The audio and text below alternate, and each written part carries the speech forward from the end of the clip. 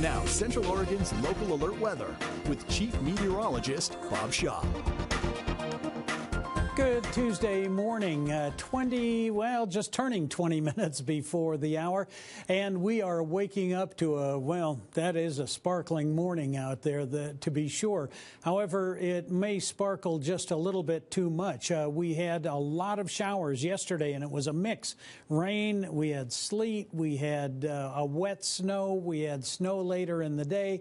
All of that has frozen, and likely some of it is not only on the streets, it's on your car as well. Consequently, give yourself a little extra time this morning. 23 degrees at the Bend Airport, 20 degrees at Roberts Field, and we're looking at staying a little bit on the cool side. I'll show you why here in just a second. The eastern half of our nation is in pretty good shape. We did send some storm activity off to the east. That's going to marry up with some moisture out of the southwest, and it's going to create some problems. It's not too bad this morning, but through the Midwest and points east, it is going to be pretty stormy.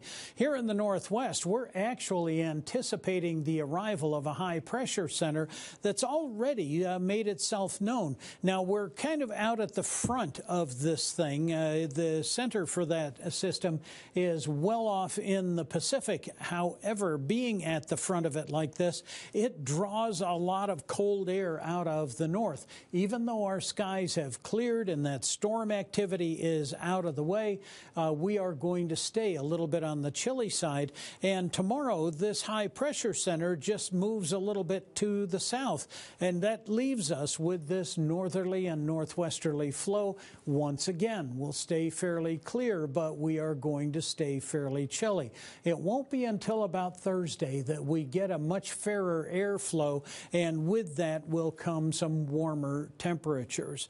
This morning, we are really cold across, even across much of our state.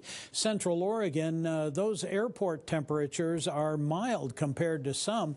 13 in Sun River, 16 in La Pine. It is a chilly and icy morning, so give yourself a little extra time to deal with that.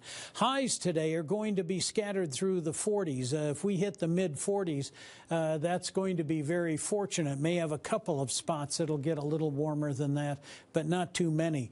We're not looking at much wind right now. We won't see much through the day. It'll stay fairly gentle out of the southwest.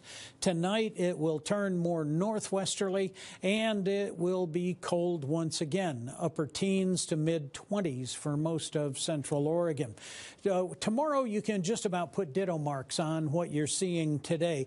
As we were saying, it won't be until Thursday that we see that warm-up come, and it will stay with us as we go into the weekend. Saturday night and Sunday, even into Sunday night, we'll have a chance of some cold showers, might even see some more snow, and it does look like it'll leave behind some cold air going into next week.